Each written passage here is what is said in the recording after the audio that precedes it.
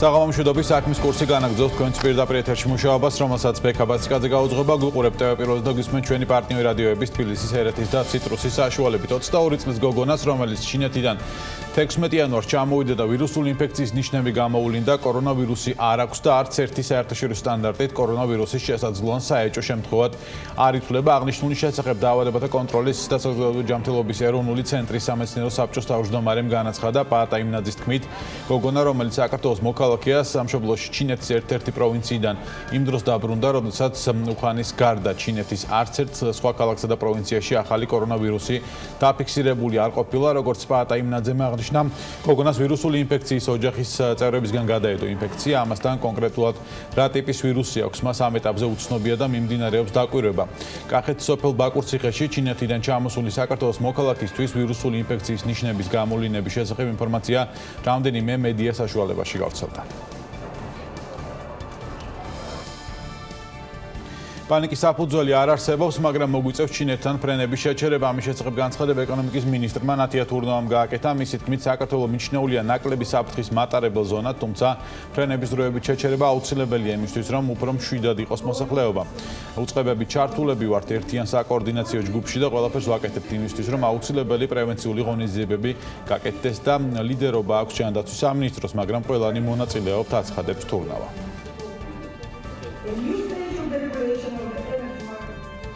ანაკლის სპორტის პროექტთან დაკავშირებით ინტერესთა გამოხატვის გამოცხადებისთვის ვემზადებით. ამის შესახებ პირველმა ვიცე-პრემიერმა რეგიონული განვითარების და ინფრასტრუქტურის მინისტრმა მაიეც კიტიშვილმა განაცხადა. მისი თქმით, ახალი ინვესტორი ინტერესთა გამოხატვის შედეგად შეირჩევა. ამასთან კიტიშვილის განცხადებით, მთავრობა აუცილებლად იმუშავებს საერთაშორისო პარტნიორებთან, საერთაშორისო ბანკებთან, რომლებიც შესაძლოა მომავალშიც მოიაზრებოდნენ აღნიშნული პროექტის დამფინანსებლებად.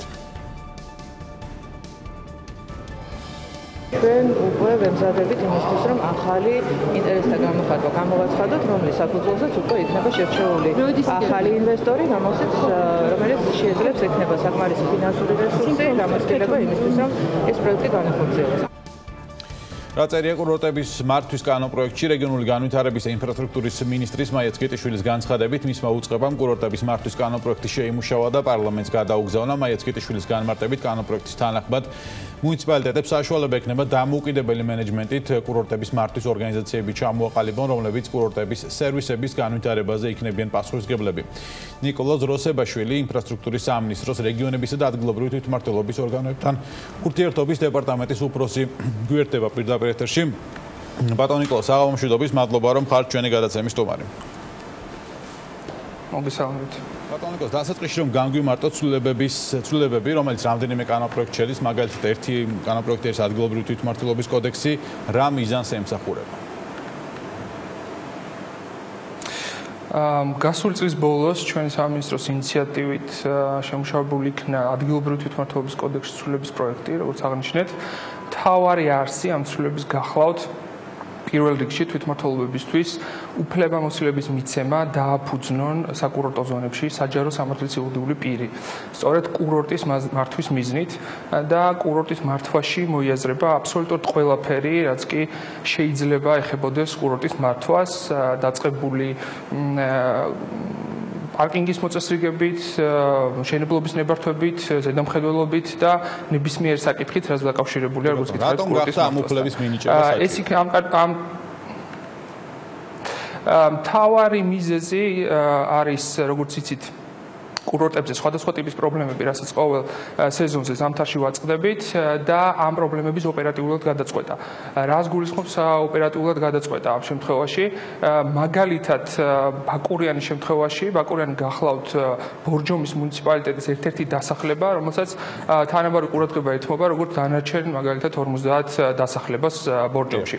შესაბამისად, საჭიროა მისი მნიშვნელობიდან გამომდინარე, რა მნიშვნელობისაც გახლავთ ბაკურიანის დასახლება ბაკურიანი, უფრო მეტი კონცენტრირებული ყურადღების მიქცევა ყველა მიმართულებით, როგორც გითხარით, ეს იქნება თოვლისგან ქუჩების გაწმენდა, პარკირების მოწესრიგება, უკანონო მშენებლობებზე ოპერატიული რეაგირება, ნებართვების გაცემა, საჯარო სერვისების ოპერატიულად გაცემა და მისი ხარისხი და ზოგადად კურორტის მართვა, ეს ყველა საკითხი არის დაკავშირებული. ანუ ბატონ ნიკოლოზ, მაგალითად რომ ავიღოთ ამ შემთხვევაში ბაკურიანი, მას ასე ვთქვათ, იქნება ვთქვათ სპეციალური სიპი, რომელიც მოემსახურება საგზაო ინფრასტრუქტურას, მოემსახურება იქ ვთქვათ წყალმომარაგებელ გამომარაგების საკითხს, პარკების და სკვერების მოწყობას, ნარჩენების მართვას და ასევე ცალკე არის ბორჯომის მუნიციპალიტეტი, რომელსაც ეს სამსახურები აქვს. ანუ აქ კვეთას არ ვიღებთ თუ ის სამსახურებიდან ასე ვთქვათ გადანაწილება, კადრები, ბიუჯეტი როგორ იქნება ამ შემთხვევაში და ამ შემდეგ. ასევე ცვლილებით განსაზღვრულია, რომ აღნიშნულ საჯარო სამართლის იურიდიულ პირს დააფუძნებს, რა თქმა უნდა, მუნიციპალიტეტი. ეს უფლებამოსილებები არის მუნიციპალიტეტის, რომელიც დამფუძნებლის მიერვე დელეგირებული იქნება თავისივე ორგანიზაციაზე და დანარჩენი სამსახურები, რა თქმა უნდა, ამ დასახლებებში აღარ გააგრძელებენ საქმიანობას და ყველა ის საჭირო მატერიალურ-ტექნიკური ბაზა თუ შესაბამისი სპეციალური ტექნიკა იქნება ამ დასახლებაში და სწორედ ეს იქნება იმის ასე ვთქვათ მთავარი ეს მისცემს საშუალებას რომ ამ პრობლემებზე ოპერატიულად მოახდინოს რეაგირება ამ ორგანიზაციამ თავისი ასე ვთქვათ მატერიალურ-ტექნიკური ბაზა. კანონ პროექტში ასევე წერია იმ ტერიტორიაზე სადაც დიახ დაასრულეთ და შემდეგ გკითხავ. დიახ შესაბამისად კვეთა უფლებამოსილებებთან არ გვექნება, ამას აფუძნებს როგორც გითხარით მუნიციპალიტეტივე თავისივე დასახლებაში, შესაბამისად თავად დამფუძნებელი მუნიციპალიტეტი, ბორჯომის შემთხვევაში ბორჯომის მუნიციპალიტეტი დელეგირებას გააკეთებს ამ უფლებამოსილებების, რაც ჩვენ ჩამოვთვალეთ ამ ორგანიზაციას. კი ბატონო. ასევე კანონპროექტში წერია, რომ მთავრობამ უნდა შეარჩიოს ეს მუნიციპალიტეტები, დასახლებები და ეს პუნქტები და გაერთიანებული ეს თქო პუნქტები, რომლებიც უფლებამოსილნი იქნებიან, რომ დააფუძნოს საჯარო სამართლის იურიდიული პირები. ეს შერჩევა უნდა მოხდეს ერთი თვის განმავლობაში, ხო? რა კრიტერიუმები იქნება ამ შემთხვევაში ჩამოყალიბებული ხარ თუ არა რაღაც სტანდარტზე, რომლის მიხედვითაც შეირჩევა მუნიციპალიტეტი. კი ბატონო, სწორედ ეს ცვლილება ითვალისწინებს და საფუძველი იქნება, სწორედ მთავრობამ მიიღოს ეს გადაწყვეტილება, ჯერჯერობით კონკრეტული კრიტერიუმები არ არის შედგენილი, რაც მიხედვით აირჩევა დასახლებები და კურორტები, მაგრამ ამ ეტაპზე შემიძლია გითხრათ პირველი რიგის კურორტები, ვინც ასეთ ამ მოდელში მოექცევიან, ის იქნება პირველ რიგში ალბათ ბაკურიანი და შემდეგ გუდაური, და სამომავლოდ უკვე გამოჩნდება ეს მოდელი როგორ იმუშავებს და შემდეგში უკვე სხვა კურორტებზეც გავრცელდება შესაბამისად. დიახ, აი რის მიხედვით გავრცელდება, შესწავლილია თუ არა პრობლემები, მაგალითად, არ ვიცი, ნებისმიერ სხვა საკურორტო ზონაში ან მუნიციპალიტეტში, რომ რა თქმა უნდა, ისევე როგორც ყველა ეს ღონისძიება, რაც ჩვენ ჩამოთვალეთ, ემსახურება, რა თქმა უნდა, კურორტის ეფექტურ მართვას, ოპერატიულად პრობლემებზე რეაგირებას. ეს არის ამ ცვლილების მთავარი მიზანი. ამ ორგანიზაციის ფუნქციებში იქნება მათ შორის კულტურული ღონისძიებების, სპორტული შეჯიბრებების განხორციელება და უფრო ფართო მოქმედების არეალი და საშუალება ექნება, იმიტომაც ფუძდება ეს საჯარო სამართლის იურიდიული პირის სახით. შესაბამისად, ის პრობლემები, რაც იდენტიფიცირებულია და ამის შესაბამისად ხარით სწორედ პირველი ის ორი დასახლება რაც ვახსენებ, ბაკურიანი გუდაური პირველ რიგში, შესაბამისად სხვადასხვა პრობლემების სხვა კურორტებზე გამოვლენის ვალდაკვალ მოხდება უკვე ამ მოდელის სხვა დასახლებებში გადატანაც, როგორც წარმატებულად იმუშავებს ჯერჯერობით აი ამ პირველ დასახლებებში. კი ბატონო, ბატონიკოს ცოტა დრო გვაქვს, ამიტომ ეს კითხვაც მინდა რომ მოვასწროთ. შემდეგ უკვე მუნიციპალიტეტი წვეთს თავად დააფუძნოს თუ არა საჯარო სამართლის იურიდიული პირი, ხო? ასია კანონში. კი ბატონო, რა თქმა უნდა, კანონი მუნიციპალიტეტს ანიჭებს უფლებამოსილებას. ამ უფლებამოსილებისთვის მთავრობა განსაზღვრავს დასახლებების, საკურორტო ზონების, ადგილების ნუსხას და იმ დასახლებებში მუნიციპალიტეტს უფლებამოსილება ექნება დააფუძნოს ესეთი ორგანიზაცია, სწორედ ამ კურორტის მართვის მიზნით. კი ბატონო, დიდი მადლობა სტუმრობისთვის. მადლობა რომ იყავით საქმის კურსში. ნიკოლოზ როსებაშვილი პასუხობდა საქმის კურსის შეკითხვებს. ჩვენ განვაგრძობთ გადაცემას 2019 წელს მუნიციპალური განვითარების ფონდმა ინფრასტრუქტურულ პროექტებზე 365 მილიონი ლარი დახარჯა. ამის შესახებ რეგიონული განვითარების და ინფრასტრუქტურის მინისტრმა მაია ცქიტიშვილმა მუნიციპალური განვითარების ფონდის 2019 წლის ანგარიშის წარდგენისას განაცხადა. მინისტრის თქმით, მუნიციპალური განვითარების ფონდმა 2019 წელს 250 პროექტი დაიწყო, საიდანაც 70 პროექტი უკვე დასრულებულია.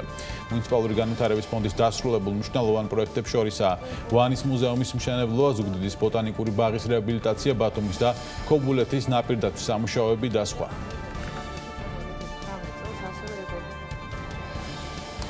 კოპიტნარის რკინიგზასთან დაკავშირებით დადგენილების პროექტს უახლოეს დღეებში წარუადგენთ მთავრობაში. ამის შესახებ საქართველოს ეკონომიკის და მდგრადი განვითარების მინისტრმა ნათიან თურნავამ ჟურნალისტების იმ კითხვას საპასუხოდ განაცხადა, რომელიც ქუთაისის აეროპორტამდე მისასვლელი კოპიტნარის რკინიგზის პროექტს შეეხებოდა. BMG-ის კითხვაზე, რატომ გვიანდება პროექტის განხორციელება, თურნავამ უპასუხა, რომ უნდა წარდგენილიყო ოპტიმალური პროექტი, რომელიც ყველაზე მეტად გამართლებული იქნებოდა.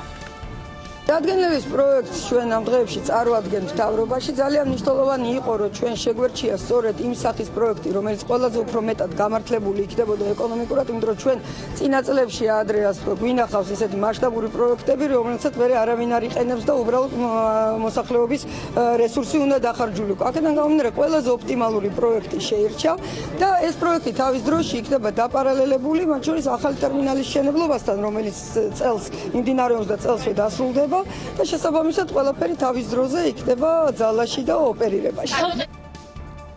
ეჭვი იყო, რომ სვანეთში არალეგალური მაინინგი ხორციელდებოდა, ეს განცხადებაც ეკონომიკის მინისტრს ნათია თურნავას ეკუთვნის. მისივე თქმით, მთავრობა კომპანია ენერგოპრო ჯორჯიას ეხმარება, რომ ამ მიმართულებით დისციპლინა გაიზარდოს. შეგახსენებთ, ჯერ კიდევ 2019 წლის ოქტომბერში ენერგოპროში BMG-ს განუცხადეს, რომ უკანასკნელ პერიოდში სვანეთში ელექტროენერგიის მოხმარება მკვეთრი ტემპით გაიზარდა, რის ერთ-ერთი მიზეზიც კრიპტოვალუტების მაინინგი იყო. მაშინ ენერგოპროში აცხადებდნენ, რომ მათ 2019 წლის 10 თვეში სვანეთისთვის ელექტროენერგიის უფასოდ მიწოდება 8 მილიონი ლარი დაუჯდათ. ეჭვი იყო ასე ვთქვათ იმაზე, რომ გარკვეულწილად არალეგალური მაინინგი ხორციელდება და გარკვეული ღონისძიებები გატარდა, მათ შორის ენერგოპრო ჯორჯიას მხრიდან ჩვენი დახმარებით და ეს პრობლემა თანდათან გადაჭრილი იქნება. მთლიანი საქართველოს მოსახლეობა ავალდებული, რომ გადაიხადოს პირნათლად ელექტროენერგიის საფასური. ქუთაისის საერთაშორისო აეროპორტის ინტერიერის მოწყობაზე 11.661.920 ლარის დახარჯვა გეგმება. ამ თანხით აეროპორტის ახალი და ძველი ტერმინალი მოეწყობა. ტენდერი საქართველოს აეროპორტების გაერთიანებამ გამოაცხადა. სარემონტო სამუშაოების მიუხედავად ქუთაისის აეროპორტი მგზავრებს მაინც მოემსახურება. საწყის ეტაპზე მგზავრებს შენობის ახალი ნაწილიდან შეეძლებათ გაფრენა და ქვეყანაში დაბრუნება. ძველი სივრცის განახლების შემდეგ კი გამოიყოფა სხვა სივრცეები. დღეიდან 30 იანვრის ჩათვლით თბილისი ენერგეტიკის კვირეულს მასპინძლობს ღონისძიება ეკონომიკის მინისტრმა ნათია თურნავამ გახსნა. მან კერძო სექტორსა და საერთაშორისო ორგანიზაციების წარმომადგენლებს იმ გამოწვევების და რეფორმების შესახებ მიაწოდა ინფორმაცია, რომელიც დღეს საქართველოშია. თავის მხრივ ინვესტორებმა იმ პროექტებზე ისაუბრეს, რასაც ამ ეტაპზე ახორციელებდნენ. კვირეულის პირველ დღეს დავით ჯალაღონი შეგვიჯამებს. დავით, საღამომშვიდობის. საღამომშვიდობის აბექა. კვირეულის გახსნის ცერემონიალზე ეკონომიკის მინისტრმა ინვესტორებს და არასამთავრობო სექტორს პირველ რიგში ენერგეტიკის სექტორში რეფორმის დეტალები გააცნო, რაც ბაზრების ლიბერალიზაციას და განახლებადი ენერგიების ათვისების მიმართულებით ახალი კანონის პრაქტიკაში დანერგვას გულისხმობს. როგორც იცით, რეფორმების პროცესში არაერთი ორგანიზაციაა ჩართული, მათ შორის ფინანსური ინსტიტუტები. EBRD-ის რეგიონული დირექტორი აღნიშნავს, რომ ბანკი ჩვენს ქვეყანას ამ ეტაპზე, ამ გარდამავალ ეტაპზე მხარს უჭერს. მომავალში ჩვენ გავაძლიერებთ რეფორმას და საინტერესოა, რომ ეს ყველაფერი ხელს უწყობს ახალ ინვესტიციებს ენერგეტიკაში და ეს საერთაშორისო საფინანსო ინსტიტუტებიც, რომლებიც დღეს გამოდიოდნენ ამ ღონისძიებაზე, აღნიშნავდნენ, რომ 2019 წელი სწორედ ამ რეფორმების წყალობით მათთვის იყო ერთ-ერთი ყველაზე წარმატებული წელი და ძალიან ბევრი ახალი პროექტი დაიწყო. იგივე დაიწყო ნამახვანი, რომელიც წელს უკვე მშენებლობის ეტაპზე გადავა, 250 მეგავატის 4 ახალი ქარის სადგურის პროექტი დამტკიცდა და ჩვენ ველოდებით, რომ მალე მიიღებენ სამშენებლო ნებართვებს. ენერგეტიკა საქართველოში ინვესტორებისთვის სამუშაოდ ერთ-ერთი ყველაზე პერსპექტიული სექტორია. ჩვენ ახორციელებთ ჰიდრო და ქარის ენერგიების ათვისებისთვის პროექტებს და იმედი მაქვს, რომ მათ რიცხვს უახლოეს მომავალში მზის ენერგიაც შეემატება. ჩვენ მუშაობთ საქართველოს მთავრობასთან და მხარს უჭერთ იმ ნაბიჯებს, რასაც ქვეყანა განახლებადი ენერგიების ხელშეწყობის მიმართულებით დგამს. ეს ერთ-ერთი მთავარი საკითხია, რითიც ჩვენ წელს ვიქნებით დაკავებული. იმედი გვაქვს არაერთ საინტერესო საერთაშორისო მოთამაშეს მოვიზიდავთ ამ პროცესში, რადგან საქართველო პერსპექტიული ბაზარია. რაც შეეხება ენერგეტიკის სექტორში დღეს არსებულ გამოწვევებს, ღონისძიების მონაწილეები მედიასთან საუბრისას ძირითადად მაინც ელექტროენერგიის გაზრდილ მოხმარებასა და ამ მოთხოვნაზე პასუხის გაცემას ასახელებს. ნაწილი აღნიშნავს, რომ მართალია განახლებადი ენერგიების ხელშეწყობისთვის კანონი დამტკიცდა, მაგრამ მათ ჯერ ისევ არ იციან კონკრეტული ფინანსური მექანიზმები, რის მიხედვითაც ახალ პროექტებს დაგეგმავენ. შუახევი ჰესის განმახორციელებელი კომპანიის წარმომადგენელი კი ჩვენთან ინტერვიუში აღნიშნავს, რომ მათი ობიექტი წელს ექსპლუატაციაში შევა, თუმცა არის მთელი რიგი პროექტებისა, რომელიც საქართველოში უფრო სწრაფად უნდა დაიძრას. მთავარ გამოწვევად კვლავაც რჩება გაზრდილი ენერგიის ადგილობრივი რესურსებით და წყაროებით დაკმაყოფილების საკითხი, რაზეც ძალიან აქტიურად მუშაობს მთავრობა, შესაბამისი უწყებები, მარეგულირებელი კომისია. მნიშვნელოვანია ის, რომ მეტი ადგილობრივი გენერაციის წყარო შეიქმნას, რათა გაზრდილი მოთხოვნა ადგილობრივი წყაროებით დავაკმაყოფილოთ. ისევ კვლავ რჩება აქტუალურად სოციალური პრობლემები, ანუ ამ სოციალური პრობლემების გადასაწყვეტად მნიშვნელოვანია, რომ თანმიმდევრული, ასე ვთქვათ, გრძელვადიანი საკომუნიკაციო კამპანია წარმართოთ და არ ხდებოდეს ცეცხლის ჩაქრობის პრინციპით მუშაობა ამა თუ იმ პროექტებზე, რაც რა თქმა უნდა სერიოზულ შეყოვნებებს აკეთებს და სამწუხაროდ ასევე აფრთხობს ინვესტორებს, ვინაიდან მოგეხსენებათ ისედაც გრძელვადიანი ინვესტიცია არის ენერგეტიკა.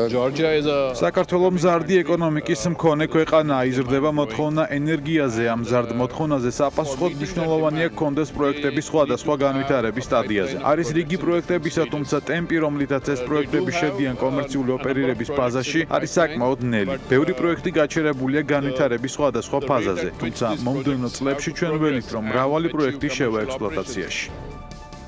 ერთ-ერთი გამოწვევა, რაც 2019 წელს კიდევ უფრო თვალსაჩინო გახდა, მდინარეებში წყლის დაბალი დონია, რის გამოც იგივე ენგურ-ჰესმა ნავარაუდებზე ნაკლები ელექტროენერგია გამოიმუშავა.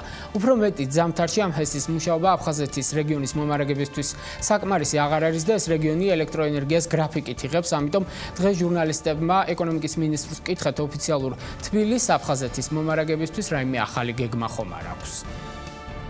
როგორც შარშან ჩვენს ყველაფერს გავაკეთებთ იმისთვის, რომ დავეხმაროთ და არ დავტოვოთ ჩვენი აფხაზიდები და ძმები რთულ ვითარებაში, მაგრამ თვითონ ისინიც ახორციელებენ გარკვეულ მოლაპარაკებებს რუსეთის კომპანიებთან, რამდენადაც ჩვენ ვიცით. სეპარატისტებთან ჩვენი ხელისუფლების არანაირი კომუნიკაცია არ იქნება, ვერ იქნება და ვერ შედგება. ჩვენ, როდესაც ვამბობთ, რომ ენგურ-ჰესი ემსახურება სრულად საქართველოს, ჩვენ გულისხმობთ რიგით მოსახლეობას, ჩვენ აფხაზდებს და ძმებს, ვინც საკმაოდ რთულ სოციალურ და ეკონომიკურ ვითარებაში იმყოფება, ესე იგი, ოკუპირებულ ტერიტორიაზე გამყოფ ხაზს მიღმა და ჩვენი ვალია მათ დავეხმაროთ, მიუხედავად ყველა დესტრუქციული ქმედებისა, რაც შეიძლება მათი ეგრეთ წოდებული, ესე იგი, სამთავრობო რეჟიმები ახორციელებენ.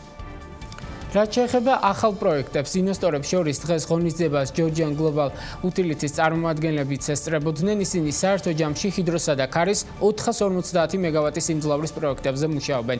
დღესვე საინვესტიციო გეგმებზე ელექტროსისტემის რეაბილიტაციის მმართველმა ისაუბრა. Pipeline-ში გვაქვს რამოდენიმე პროექტი, რომელიც უახლოეს მომავალში განხორციელდება ჰიდრო მიმართულებით. და ქარის მიმართულებითაც აქტიურად მუშაობთ ორ პროექტზე თბილისში და კაცბში. ჩვენ პორტფელში იქნება ინვესტირებული დაახლოებით 450 მილიონი ამერიკული დოლარი. 10 წლიანი განვითარების გეგმით 300 მილიონი ევრო უნდა დაიხარჯოს მომავალი 10 წლის განმავლობაში. ძირითადად მას ამ თანხის დაიხარჯება მომდენო 6 წლის განმავლობაში, რომელიც მოიცავს 500-220 კილოვოლტის ქსელის მშენებლობას, მოიცავს 3 500-220 კილოვოლტის მშენებლობას, რაც დაკავშირებულია პირველ რიგში გენერაციის ობიექტების მისაერთებლად. ენერგეტიკის კვირეული საქართველოში განახლებადი ენერგიების პოტენციალზე საუბრი დასრულდა და ხვალ გაგრძელდება. ვექა. მადლობა დავით ჯალაღონიას პირველი დღის შეჯამებისთვის ენერგეტიკის კვირეულის. ჩვენ განვაგრძობთ ეთერს. ჯანდაცვის მინისტრი ეკატერინე ტიკარაძე ამბობს, რომ კლინიკების მიერ გაცხადებული ფაქტი, რომ მათ ახლა უწევთ სამედიცინო პერსონალისთვის ხელფასების შემცირება არის სიცრუე. შეგახსენებთ, დღეს ტიკარაძე კლინიკების წარმომადგენლების იმ განცხადებებს გამოეხმაურა, რომელიც მიხედვითაც სამინისტროს განცხადებაში და განფასებაში მედპერსონალის ხელფასები 35%-ით არის შემცირებული. 520 დადგენილების ანაზღაურების ვალდებულება სამინისტროს დაუდგება მაისის თვეში, შესაბამისად კლინიკების მიერ განცხადებული ფაქტი, რომ მათ ეხლა უწევთ სამედიცინო პერსონალზე ხელფასების შემცირება, არის სიცრუე. გარდა ამისა, სამინისტროში მიმდინარეობს მათთან კომუნიკაცია ყოველდღიურ რეჟიმში და 520 დადგენილების ფარგლებში, ტარიფებში არ ყოფილა ცვლილება შეტანილი სახელფასო ანაზღაურების კუთხით და ამის საფუძველი კლინიკებს არ გააჩნია. ჯანდაცვის მინისტრისგან განსხვავებულ შეფასებებს აკეთებენ კლინიკების წარმომადგენლები, კერძოდ საქართველოს კარდიოლოგთა ასოციაციის ვიცე-პრეზიდენტ, თბილისის გულის ცენტრის წარმომადგენლის მექი მარჩილ ჩუხრუკიძის განცხადებით, ჯანდაცვის სამინისტროს მიერ კლინიკებისთვის გადაგზავნილ განხილვაში ხელფასები 35%-ით არის შემცირებული. ანუ რიგი ოპერაციების, რომელიც ვერ ტარდება, მაგალითად დეფიბრილატორის იმპლანტაცია, ბიოლოგიური საფრთხის იმპლანტაცია, რაც ძალიან პრობლემებს უქმნის პაციენტებს ერთი, მეორე ჯანდაცვის სფეროში ყველა მედპერსონალს უმეტეს კლინიკებში სახელმწიფო ფონდის შემოწირდა და რიგი თანამშრომლების ადმინისტრაციული კუთხით დათხოვნილი იქნენ სამსახურიდან. თქვენ თუ ნახავთ ჯანდაცვის მიერ გამოქვეყნებულ წერილს, სადაც მათ წარმოდგენილია კალკულაცია შუნტირების ოპერაციის, მათ აქვს მაგალითად მოყვანილი ჩვენი ტარიფი, ანუ ძირითადი კლინიკების ტარიფი და თავიანთი ტარიფი. სახელმწიფო ფონდი იქ 35%-ით თვითონ მაგათ კალკულაციას შემცირებული. მინდა ასევე მიმართოს სამინისტრო საზოგადოებას, რომ აქ არ არის ერთი მხარე და მეორე მხარე, თქვა სამინისტრო და ექიმები. აქ თუ დამარცხით, მთელი სისტემა ჩამოიშლება და თუ შეიცვალა, გამარჯვებულიც არ იქნება პაციენტის გარდა. აქ არ არის, რომ ჩვენ გავიმარჯვებთ, აქ იქნება გამარჯვებული იქნება პაციენტი და საქართველოს მოსახლეობა. საქმის კურსი ამით დასრულებულია. მადლობა ყურადღებისთვის, ნახვამდის.